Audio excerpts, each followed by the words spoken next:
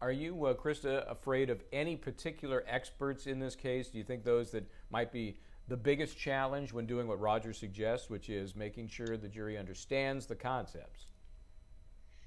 I think that the behavioral expert that we were just watching that motion on will be fine. I think the doctors are where you get into the boring. And Roger is 100% correct. You want to get in and get out, qualify your expert and get the foundation for his opinions, get his opinions, and get out of there.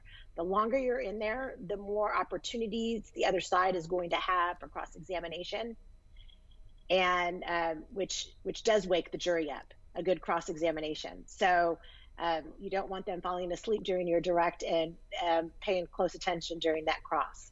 Yeah. So in and out is a good bit of advice. But the medical experts are always boring. Doctors like to hear themselves talk and use big words. And you've got attorneys that, it seems like they're paid by the word.